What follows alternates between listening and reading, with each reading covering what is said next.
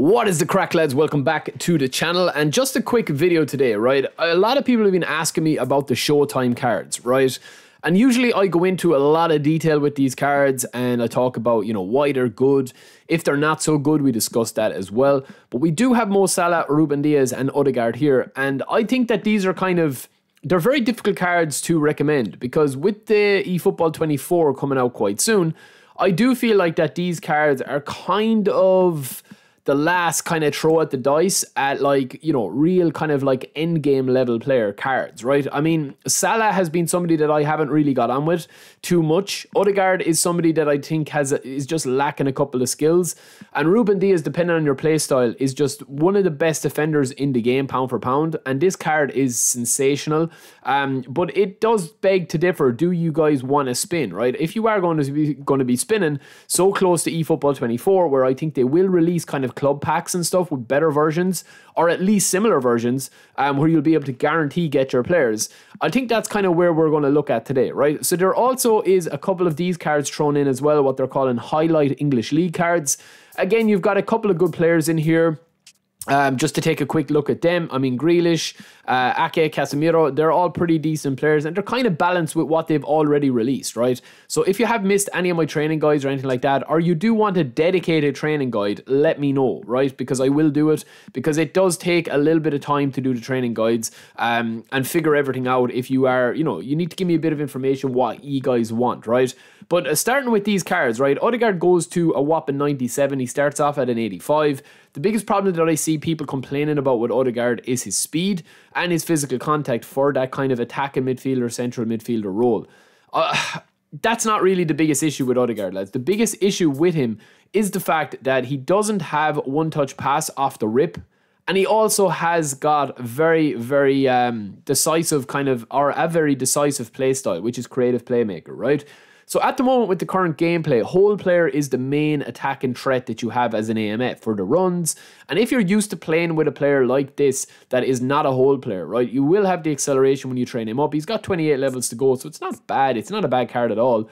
But it's not, you know what I mean? I wouldn't say that the game-changing pass is really noticeable. So if you were spinning as an Arsenal fan for Odegaard, I would definitely say to wait for a club pack if they do release one of them. Salah's in kind of a difficult position as well, because look, I'm not going to try and let my biased United fan go in. I'm still sore over the 7-1 drubbing that we got last season. But at the same time, I do think that Salah is, a really, really good player. He's just a very difficult player to use. And the reason for that, in my opinion, is that, again, he's missing that one-touch pass. If you are going to be playing him, you're really limited to where you can play him, which is a right winger. And he doesn't have...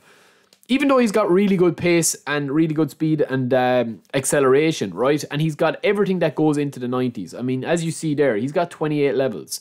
So if you're popping 12 onto all of those categories, you are going to have a player that is going to have 90 plus in offensive awareness, ball control, dribbling, tight possession and finishing, and acceleration and speed and balance. When, he kind of is the best card statistically wise, but trust me, he just does not work in the card, or in the game. I think his card is kind of limited by the fact that he is a Roman flank, and that is a slightly different card, build up with if you want a guy on the wing, right? Because you are limited in making Salah into kind of a cut in and shoot player, which the game really doesn't reward at the moment. Yes, you do have scissors feint and double touch. You don't have one touch pass. You don't have first time shot. You do have chip shot control and long range shooting with outside curler and long range curler, but you are missing a couple of other dribble centric skill moves that you want there. Yes, he has unwavering form. I think the players being on C rating, these players should be A. They should be A or B, lads, to make it really worthwhile. But Salah, for me, yeah, I don't know what it is on the pitch. Maybe I will give him a really good go before eFootball 2024, but for some reason the game just does not suit his playstyle. Yes, you will have the stats all the way up into the 90s, which is phenomenal, but there's cards that, outperform him in a similar position. If you're not able to use Messi as a cut in and shoot on the left type player from the right wing, you're not going to be able to make hay with Salah either. And that brings us on to the pick of the pack, which is Ruben Dias, right? So Dias is a fantastic option, lads. You're going to have a player that has pretty much got every defensive capability and every defensive stat, player skill, everything apart from blocker. If you throw blocker on this guy, it's huge. I would also throw acrobatic clearance on him. He does have everything else: sliding tackle, man marking, heading, interception, aerial superiority, and fighting spirit. So whack blocker on him, whack acrobatic clearance on him. I would also add, if you could, one-touch pass. If you wanted to make him kind of end game, you know, Cannavaro, Cordoba, big time Tomiyasu style card, I do think that that's the one thing with Ruben Dias, is he is a bit of a baller with them lofted passes. He can set counterattacks going, which is quite unique for him. And I love the fact that he's down as a destroyer. Now, one thing with him, right, is the speed and the acceleration. I know you're looking at this and you're thinking, yeah, speed and acceleration doesn't really matter. I'm able to keep up with Mbappe as Ruben Dias, so I'm just going to pop up his defense and get everything into pretty much maxed out territory, right? But I do think that they are going to change the gameplay slightly in eFootball 24. I think they have to. They have to give fast players an advantage, you know, when you get them. No, we don't want to go back to the days of Van der Merch, or we don't want to go back to the days of, you know, Pez, I don't know, 2020, where everything was just a speed fest 4-3-3 up front. There is a bit of variety now that it is through the middle, but you can still play wings because, you know, you need to be able to pass and move. But yeah, I would see them kind of changing a few things. So that is one thing to keep in mind.